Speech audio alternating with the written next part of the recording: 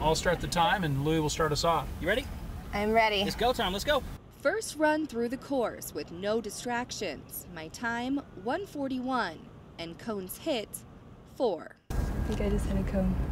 You hit something. Next up, I'm just going to talk to you on the phone while you go through the course. 60, 59. Oh, that was a cone.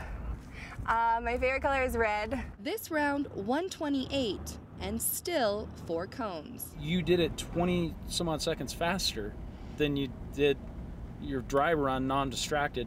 So that's why distracted driving is dangerous. It's just inherent that we start speeding up. But I'm not done yet.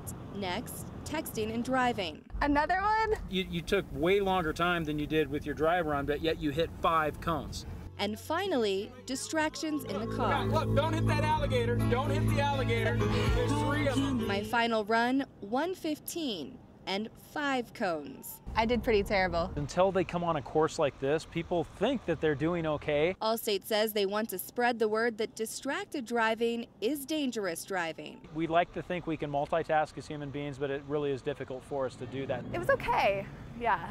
The first few times until I did it with the texting and the talking and someone playing the radio too loud and screaming at me. They hope teens like Monica who go through the course will tell their friends to put the phone down. So many people are involved in collisions and die in our country every year.